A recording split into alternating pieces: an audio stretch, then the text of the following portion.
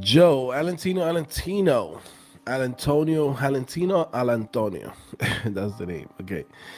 Joe, what do you think about QA tester career route? I've been seeing this pop up.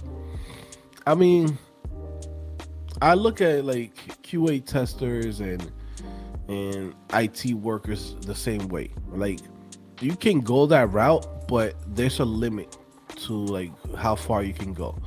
Um, Again, you're basically testing other people's work and just making sure that there's a certain quality that's supposed to be, especially if you do like web development. I've seen people that do like QA for like web development, and it doesn't seem like a fulfilling job, right? So I don't know if that's something that you want to do, right? Because you're not creating anything. You're basically making sure that things look how they're supposed to look and work how they're supposed to work, and that's it. You're not really doing much. But yeah, I mean, if you wanted to go into that, you could go into it. I mean, to me, I don't care what you do. What I care about is that you get it back and that you are successful and you still make money for yourself and your family. That's it. That's all I really care, right? But me personally, I wouldn't choose that because, again, just like I told you, there's a certain ceiling that you're gonna hit. Like when you learn how to code and you become a developer, sky's the limit. Only you can limit yourself, right? And also too, how much time you put into learning new skills and thinking outside of the box. That's what really limits you. It's not really the career.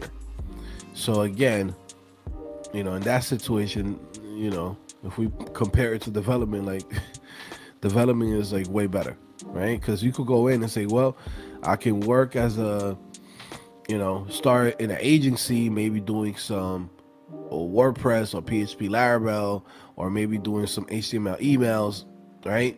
Then from there, jump as a front end developer doing React at a tech startup. Then from there, you know more about the backend. Maybe you want to jump into Node.js. Now you're working as a full stack developer at a company. Maybe you might say, well, after that, what's next? And then now you might go in and say, well, I want to go and work at Fang. Now you prepare yourself, do the interview, right? Do your little algorithms, do whatever you have to do. You pass it. Now you're working at Fang, right? Then from there, you could go in and say, well, guess what? I know all of those things. I want to build my own business. I have this idea of a startup. And then you could go in and build that. Now, as a QA tester, you're not doing that. A QA tester, you might say, well, yeah, you could go work at Fang as a QA tester and things like that. But that's your ceiling. That's as far as you go. I've never seen a business come out of like a QA testing. So, I don't know. So for me, that's where it's like, okay, I know there's a ceiling to it, and that's why I wouldn't go for it. Because believe it or not, as you continue to grow within an industry, you want to continue going, further and further and further to see how far you could take it. Now, being a QA tester, I don't see it. You know, I don't remember the last time a guy that was doing QA testing is like, man, he just created an amazing service, and this is like, nah. It's like those guys are basically just like workers. That's like a guy that goes into a supermarket and it's the cashier. The cashier is not doing much. Now somebody that might say, well, this guy messes with inventory and he's the one that's placing them in a certain way. Like, let's say you work at a store like H&M or something.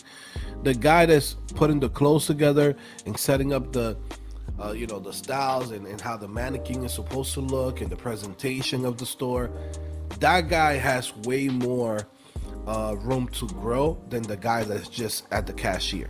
The cashier is just the cashier. You know what I'm saying? So QA is just QA. And there we go. Okay. So this is the other channel that I have. This is where I'm going to be dropping a lot of my new videos. Again, go subscribe to it if you haven't. The link is in the description. Just go in there. We just recently dropped a new video called Developer Gatekeeping Trolls Exposed.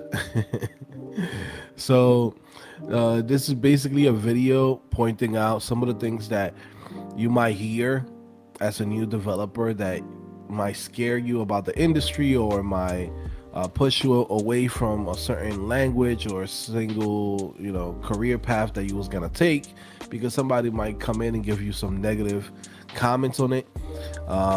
Basically, we created that video just to show you guys all of the different like red flags that you're gonna see from random trolls that is really hurting you as a developer when you're trying to get into this industry. So definitely go check it out. Let me see what else we got in here. Okay, let's see. So we got